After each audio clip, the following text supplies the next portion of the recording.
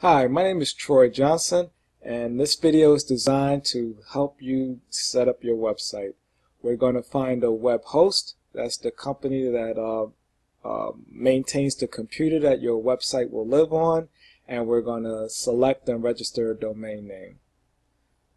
This video is designed for students who are taking the Principles of Web Design course. However, anyone who is interested in launching their own website can benefit from this video. The first thing that we want to do is talk about web hosting companies. There are a wide variety of them, and they offer actually a dizzying array of pricing and options, and it's often very difficult to compare one to another.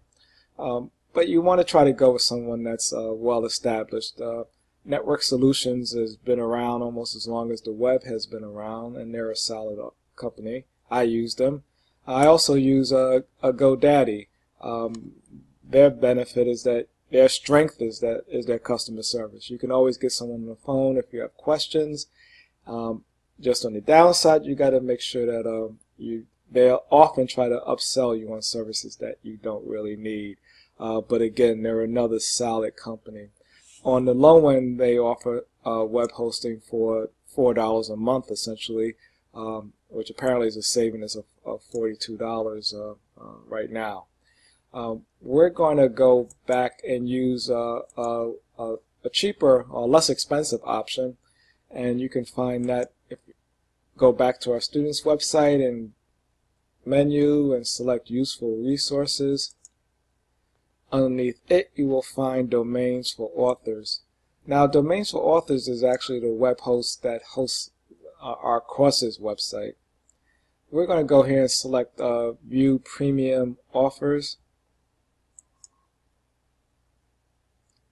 And you'll see that their options range from almost $84 a year to 99 cents or just under 12 bucks a year. We're going to go with the $12 a year option, or the 99 cents per month. You'll see that they offer 250 gig, which is a ton of space for a website. And let's click Buy Now. So immediately we're prompted to register a new domain, and let's go ahead and do that. So we're going to select .com from the drop down on the right, and I'm going to select the domain name, which I believe is available. Let's say my second web. Now let's go to my third website. All right, so mythirdwebsite.com, and we will click continue. Okay, so we see that mythirdwebsite.com is available with the year, 1 year at $12.99. So we'll continue.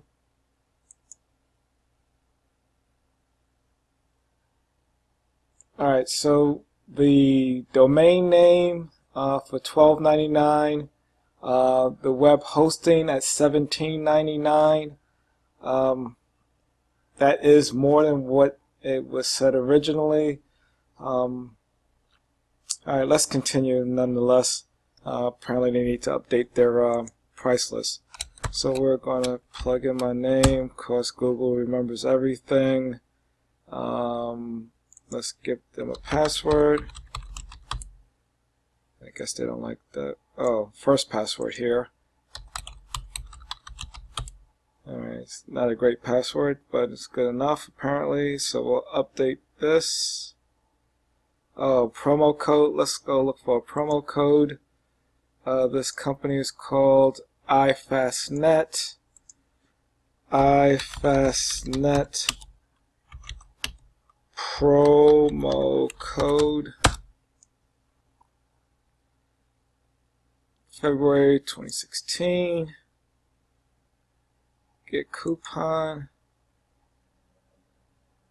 Super SSD. Web hosting. Promo code. Let's pop that in there. Validate. Okay, so we did get the 20% off. That's good. Alright, I have read. No one reads this stuff, I'd imagine, but let's go check out. Yeah, let's check out.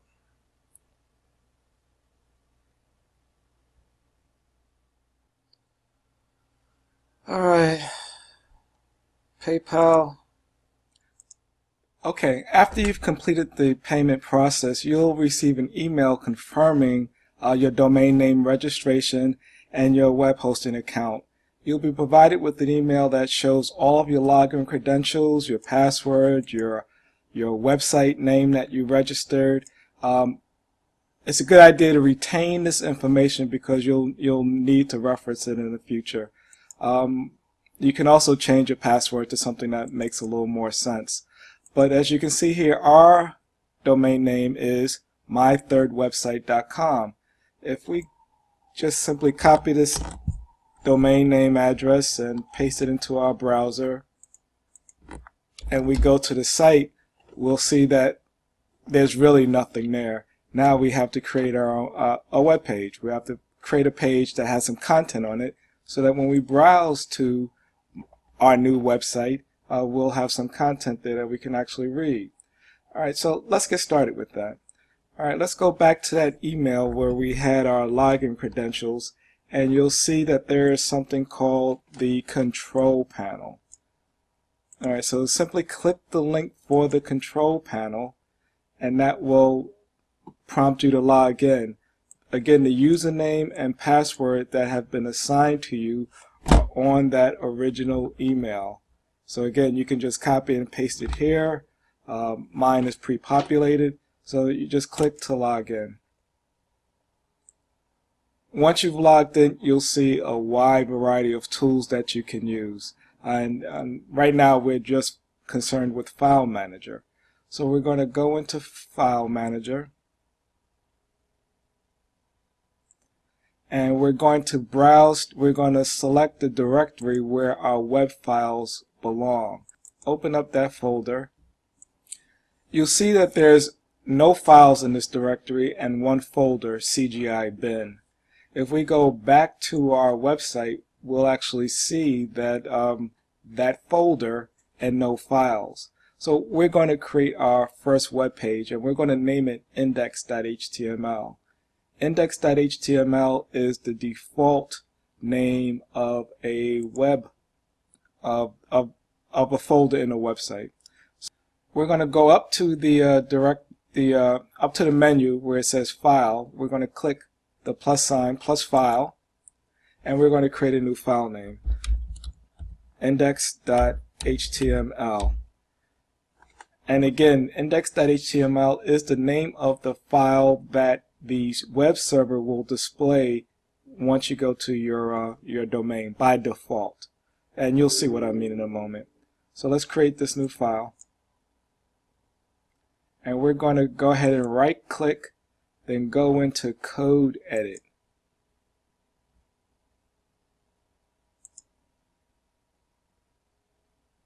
Okay, so now we're in the code edit mode. Let's go back to our classes website, and we have there is a slide on starting a new web page. So if we click that link, we're going to take the code, the basic code for a blank web page. We're going to copy it and paste it into the file index.html. Alright, so right now we're going to type in some HTML.